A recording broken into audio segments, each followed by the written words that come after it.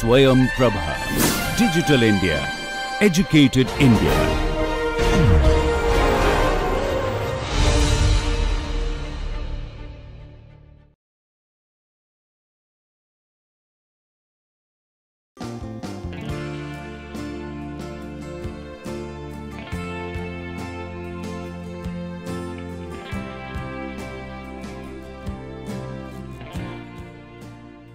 So, welcome back. As we discussed, we will talk about governing equations. These governing equations will essentially describe, are basically used for describing the entire flow field for any combustion process. Okay. So, as we will see that, or as you can anticipate, that these governing equations comes from basically conservation principles: conservation of mass, conservation of momentum, conservation of scalars, conservation of energy. Okay. So, basically all these conservation principles and how generation of something leads to the depletion of that one, or generation and depletion of these quantities, and how that affects can couple with the flow field, etc. that we will see.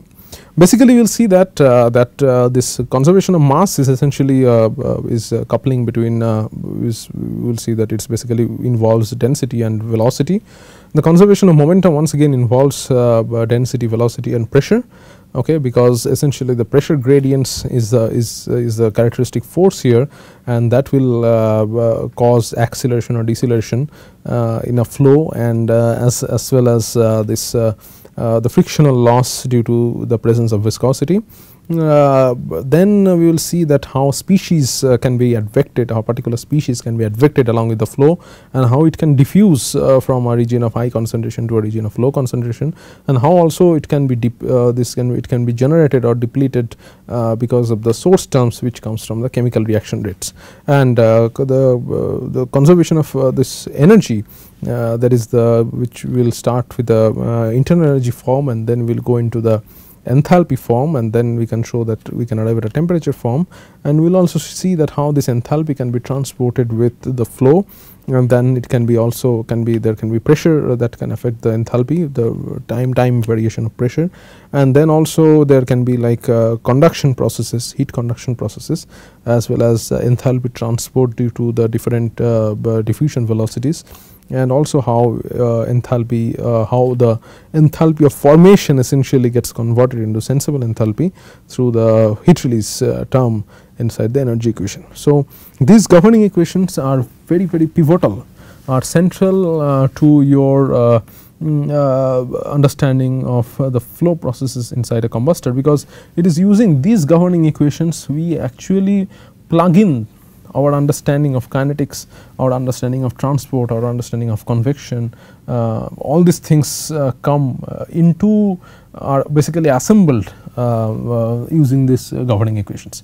So, with these governing equations, of course, in a discretized, when you do a discretization, and then in a grid you can actually solve using CFD, computational fluid dynamic techniques, to solve the flow inside actual combustor also. So, either you are doing theory, or you are doing experiments, or you are doing CFD, you must know the governing equations and understand what each term represents. Okay.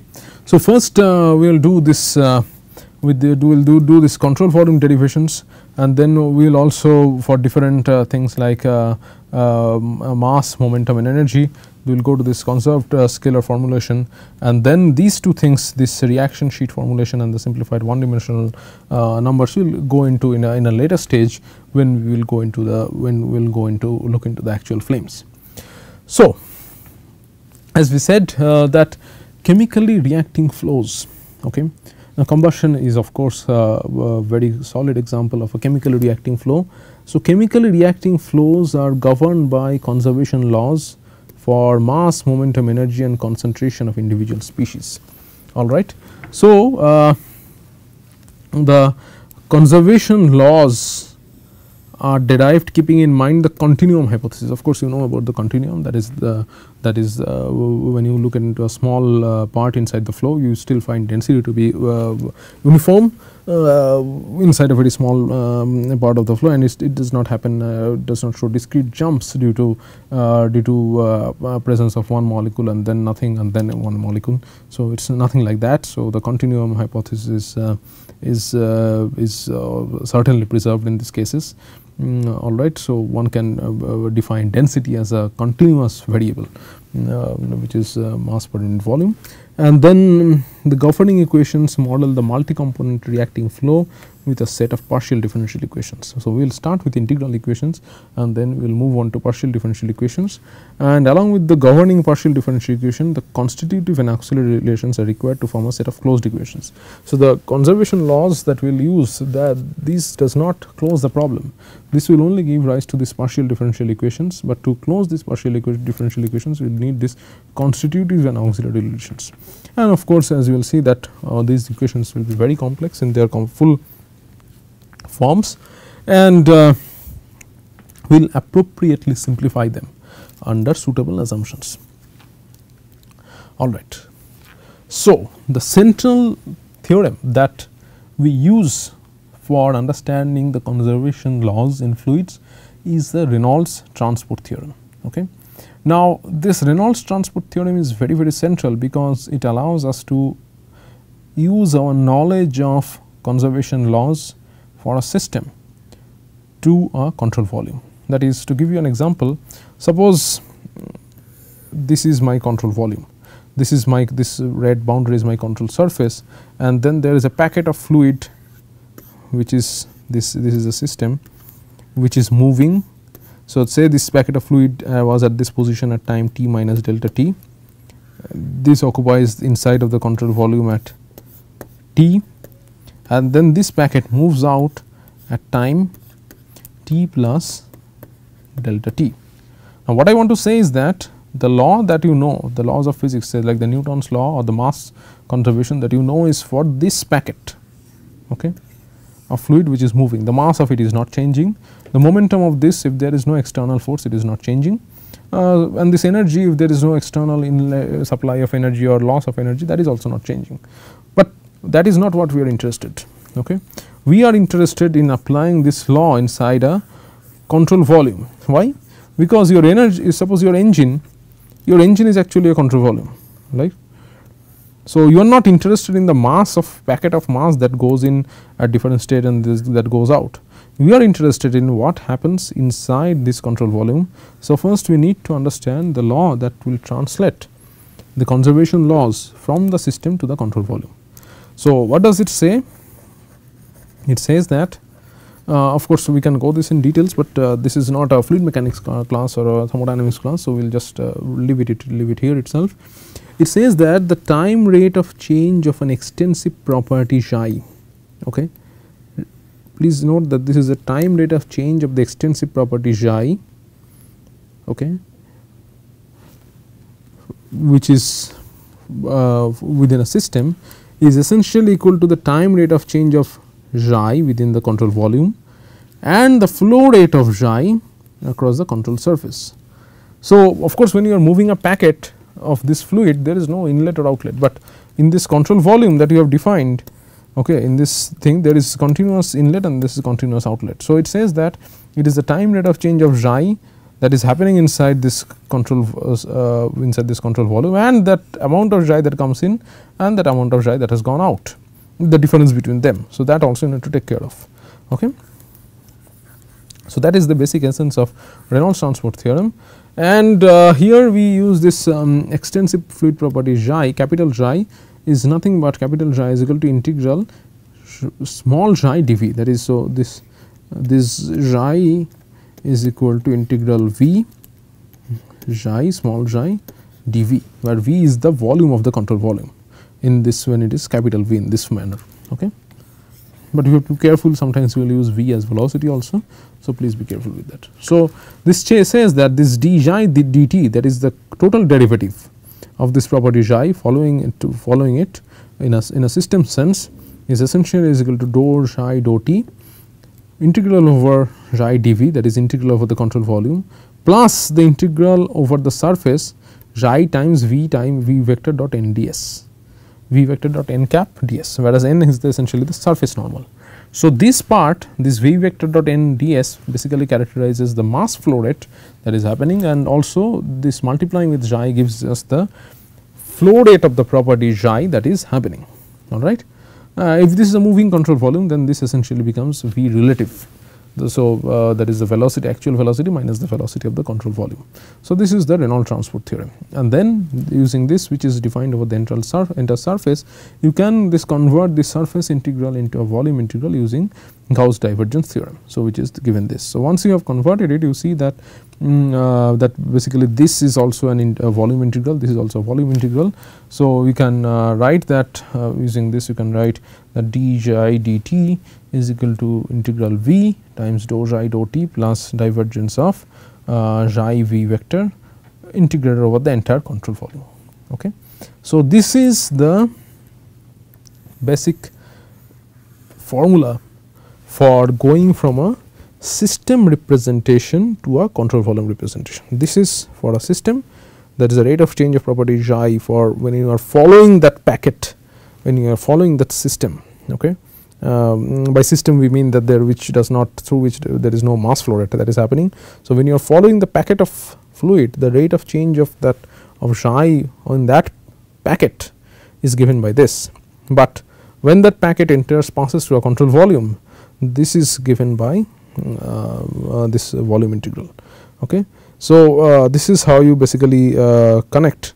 So, essentially this is the rate of change of xi of the connection happens, that this is the rate of change of xi happening inside that packet of fluid when it is residing inside the control volume, and that must be equal to the rate of change of the property xi when it is within the control volume plus the flow rate of xi that is happening across the control surface. Okay. So, this is how you connect. So, integral of v is nothing but this dou xi dou t plus divergence of rho divergence of xi times v vector dv.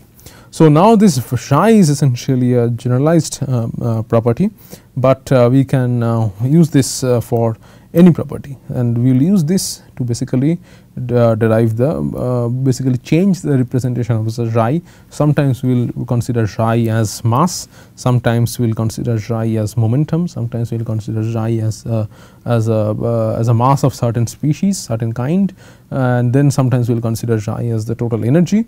And by changing this representation of xi, as we did before also for deriving the transport properties, we will arrive at the conservation laws of essentially mass, momentum, species and energy. So, now first we need to understand that this we need to understand the concepts of the definitions of the velocities, because here as you know, combustion, the difference between combustion and other and fluid mechanics, because here we not only involve reactions, but we also involve multiple species, it is not one kind of a fluid. So, Vi is the velocity of the ith species, okay, the small Vi, and this average, this small v is the mass weighted bulk fluid velocity. So, this v is essentially the velocity that we are familiar with, right. So, this is the mass weighted bulk fluid velocity with which the entire fluid is moving. Vi is the velocity of the average of the ith species, with is the velocity with which the ith species is moving. Okay. So, summation rho I Vi is equal to rho v. So, rho I Vi is nothing but the partial density, okay, and we will see that how rho I is defined is nothing but Yi, that is the mass fraction is essentially rho I divided by rho. Partial density means the mass of the species I divided by the total volume, whereas the density is the mass of the full thing of the entire all the components divided by total volume, right. Whereas this Vi is the molecular diffusion velocity, which is nothing but capital, which this represented by capital Vi is nothing but this velocity of the ith species minus the bulk velocity, mass weighted bulk velocity. Okay. So, consequently it can be shown that summation rho I capital Vi is equal to essentially rho I Vi summation rho I Vi minus rho V. Okay. Why this is so? Because if we consider this thing, summation I rho I Vi vector is equal to if you start with let us start with Vi vector is equal to Vi vector minus v vector. So let us multiply both sides with rho I, and then you sum over it, sum it.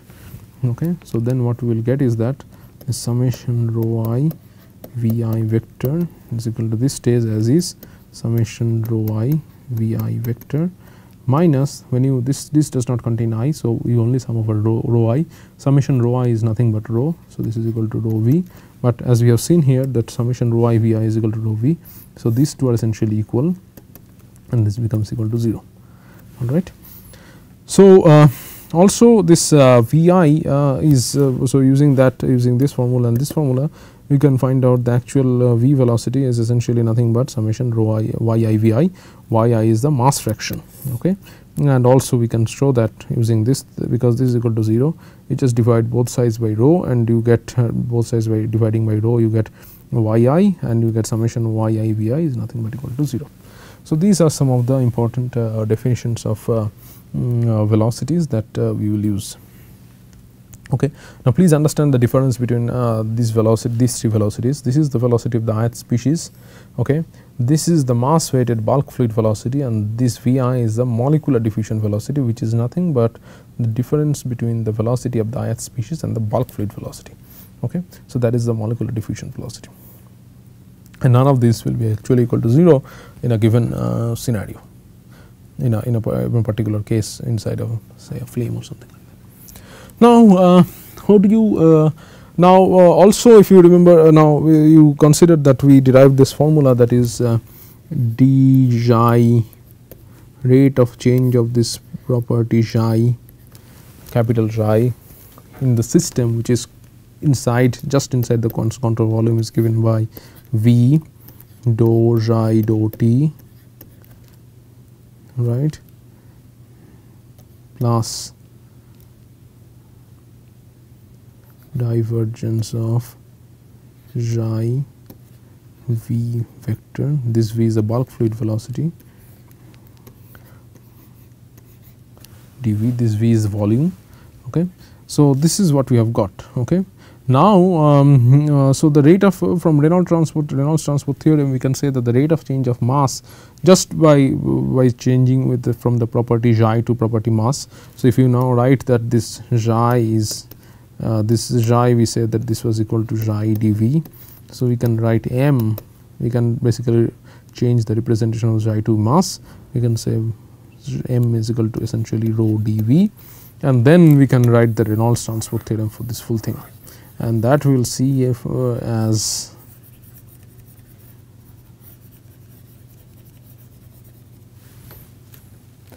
nothing but so instead of capital Xi we have replaced with m, we replace capital Xi with m, and we see that this is nothing but integral of volume d partial d rho partial dt plus divergence of rho v integrated over dv.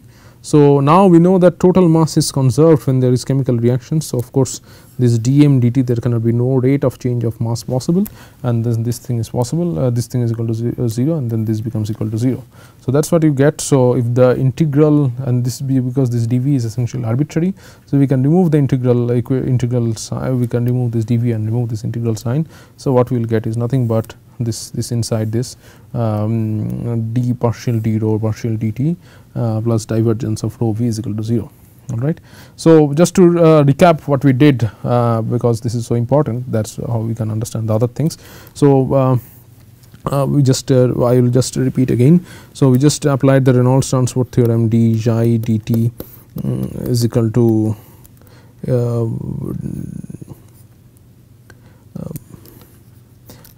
integral v del xi dt plus divergence of xi v vector times dv, okay. And now if we write that xi is equal to m, then it means that this implies that small xi is nothing but rho, because capital Xi is equal to integral xi dv. So by obviously we then small xi is equal to rho, and then we can say that dou m dou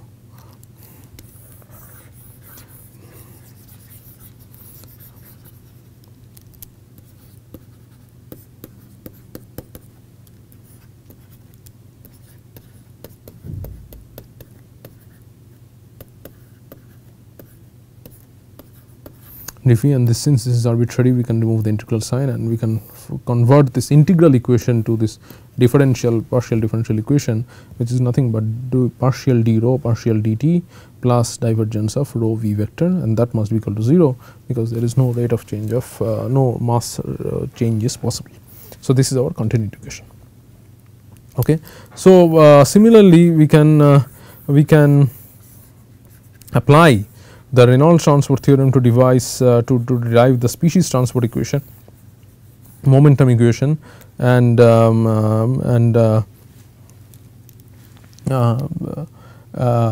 energy conservation equation. So, all this we will just derive right now. So, similarly just we derived mi, we wrote that xi is equal to mi, we can write xi is capital Xi is equal to mi, and then it means that small xi is nothing but rho I, that is the partial density of the species I, and then we can write dmi dt is equal to integral dv integral over v partial d rho I partial dt plus divergence of rho I total bulk velocity times dv. Now, please note that this is a bulk velocity, but now interestingly this is not for the total mass. So, of course, the total mass is conserved, but in this case there can be sources and sinks of dmi dt, that is the mass of a particular species need not, the rate of change of the mass of a particular species inside a combustion environment of course may not be 0. Suppose this mi is I is represented by the methane fuel, right. So, of course, before and after combustion or in as the flow is happening, if you have a suppose there is a flow and there is a flame, right, this is the flame you have, and suppose mi or rho I will be large here if say I is equal to some mass of say like m of CH4 will be very large here, but that will be equal to 0. There will be no mass of CH4 here, right. So, of course, there will be, we need to find out some sources and sinks, and those sources and sinks basically is one is a volumetric which comes from reaction, that is this is given by this rho I dV, this is equal to given by this Wi dV. Wi is nothing but the reaction rate that we have learnt, but it's in a it's a different units, we will come to that. It's actually in units of in units of mass.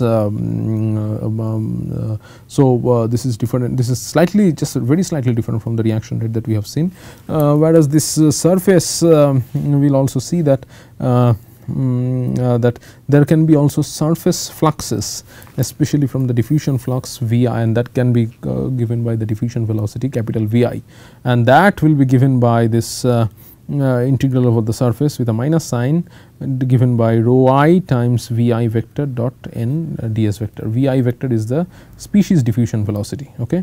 And now this, since this Vi vector dot n vector is essentially 0, which are which it represents loss, and hence we have the negative sign because that contributes to the to make it as a source term, and that to represent that the flux is coming inside from outside, okay. So, as a result, this will be as what we can write is that, so this is the equation, but this is not equal to 0, but instead it is this equation is nothing but minus integral of rho I Vi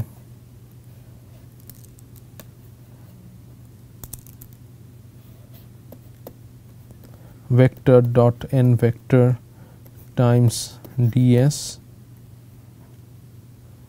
plus integral Wi dV. Of course, you can now convert this ds, this control integral over the surface to a control volume, okay, and this is now then it is now balanced. So, what I want to say is that the rate of change of mi inside the system which is resident inside this control volume. So, as a result, this rate of change of this mi inside the control volume is given by this two things, that is number one, there can be a species flux which is the flux of species carried by this molecular diffusion velocity, and also it can change due to the reaction rate that is happening inside, which is volumetric in nature, happening inside the control volume. So, these two contributors will now balance the this rate of change of the mass of the species I inside the control volume, and when you apply the Gauss's divergence theorem onto this and convert this to a volume integral, you can basically transport it into this direction into the left hand side, and as a result you can write the simplified equation, which is partial d rho I partial dt plus divergence of rho I times this is the bulk velocity,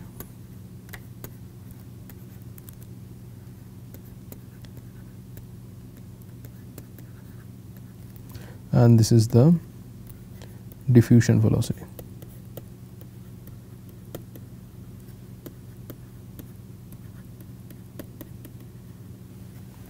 All right.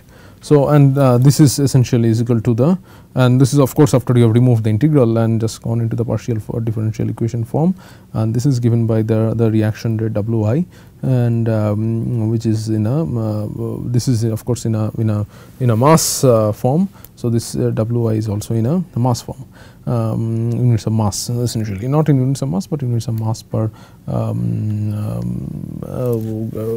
grams per cubic meter second. That is typically the unit of this one. Okay. And this can be of course true for any species Y. So, thus what we see is that essentially this is our species balance equation. Okay. It looks simplified, but actually it is not, because we have not specified anything about this species diffusion velocity, and we will need this some constitutive relations for this rho Vi to be supplemented to close this equation, because we have not specified anything about this. And of course, we will use our knowledge of chemical kinetics that we have studied in sufficient details to use this to model to basically to describe this the term, which is basically the rate at which the species I changes because of the chemical reactions. Okay. So, this is the source term in the species equation. Now, we can also use the conservation of momentum. Now, instead Xi is equal to, we write is equal to the momentum, okay, which is m times velocity. So, this m is essentially m times v. Okay. And now then becomes then the partial, then small xi, which is the this was the extensive property, this is the intensive property, this is essentially a specific property, then small xi essentially becomes equal to rho times velocity, and then the rate of change of momentum inside this is essentially integral of we just replace this thing into the, we just replace the small xi in this, and we get that it's essentially partial d rho v dt plus divergence of rho v vector over this. Now, of course, there can be forces acting on this control volume, and there can be surface forces in terms of like stress and pressure, and this capital P is essentially a full surface force tensor, and it will contain all sorts of force from pressure to different viscous stresses, etc. And there can also be a volumetric source like a body force Fi, though this will not be of our interest mainly in this course, which comes from this Fi, but we will keep in this one for generality. This will be of course very important, because as we will see later, all this this will contain both a pressure component as well as the viscous components, and this more the viscosity will actually come into this. So, this is the form that once we remove convert this volume with this integral form to a partial differential equation form, what we get is nothing but this partial d rho dt, which is the transient term. Then we get this advective term. Both are actually, both are nothing but this in this form is nothing but the acceleration of the fluid, and this acceleration is caused by this surface by the gradient of the of this pressure tensor, which is nothing but the force. Okay. And this force can also be exerted by a volumetric source in form of a body force, and this is in another form. This we have to get the total dv dt, which is the total acceleration, is given by the minus gradient of p pressure tensor, which is nothing but the total force and plus the body force. Okay. And we will later break this up into the actual pressure and the viscous forces, and we will eventually neglect this. Finally, the conservation of energy. Now, this is the most actually this is the most complex equation, and this is also the most important when it comes to combustion, because in combustion temperature is the king. right, and essentially we will see later that from this energy we will derive a useful form for temperature. So, this transport of temperature or this transport of thermal energy will be coming from this conservation equation. So, for now we start with a very modestly we write this extensive property, that is capital Xi is the total energy, which is the total internal energy, and then the corresponding specific property small Xi becomes density times the specific internal energy plus this is the kinetic energy component rho v square by E. So, this is the internal energy and this is the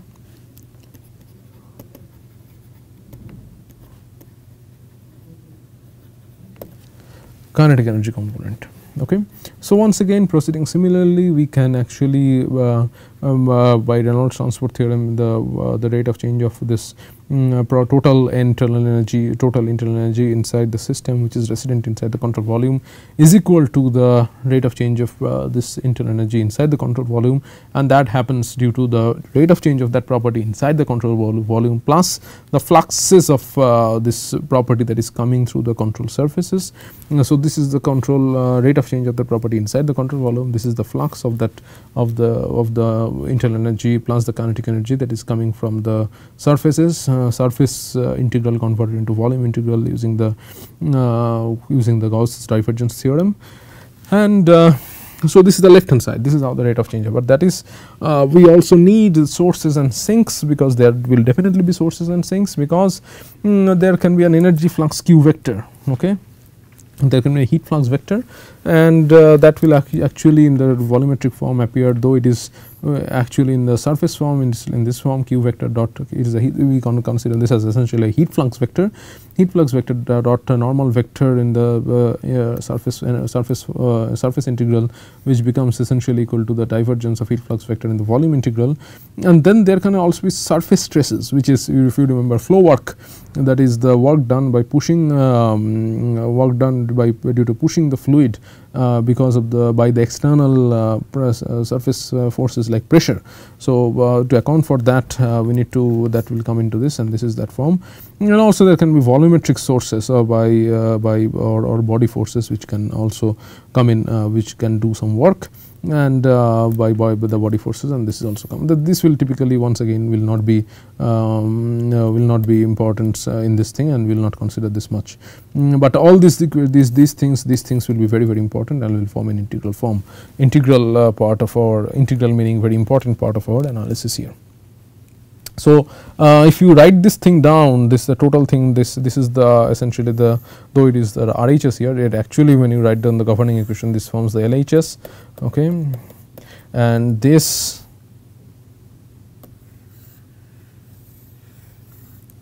plus this forms the RHS right hand side, this forms the left hand side, this forms the right hand side. So, if you collect this and if you collect this,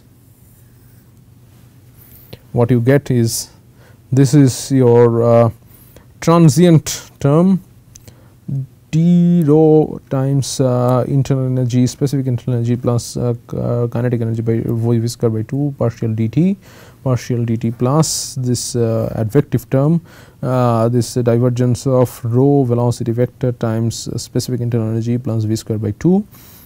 This can be totally written in this totally material derivative format, that is rho times total derivatives of E plus v square by 2 divided by dt. Then that is equal to the sources and sinks. This is the surface flux of heat that can come in, and that is given by divergence of q vector, heat flux vector, and then there can be this flow work, which is basically the work done by the external surface forces by pushing the fluid in. And then there can be this force due to then this can be the work by the body forces. As we said, that this will not be of importance, and we will not consider this, because we will not really consider body forces, we will not even consider gravity in this mostly in this thing. So, though gravity can be important because of the buoyancy effects, but especially when you talk about fires, but in terms of this combustion course we will not consider also much gravity. and acceleration due to gravity we will not consider, and we will not consider any body forces as such, though they can be important in certain circumstances like electromagnetic, ionic, winds, etc. If you do plasma assisted combustion, these sort of forces might become important, but for this course we will not consider this. Our equations will essentially be restricted to this part only. Okay.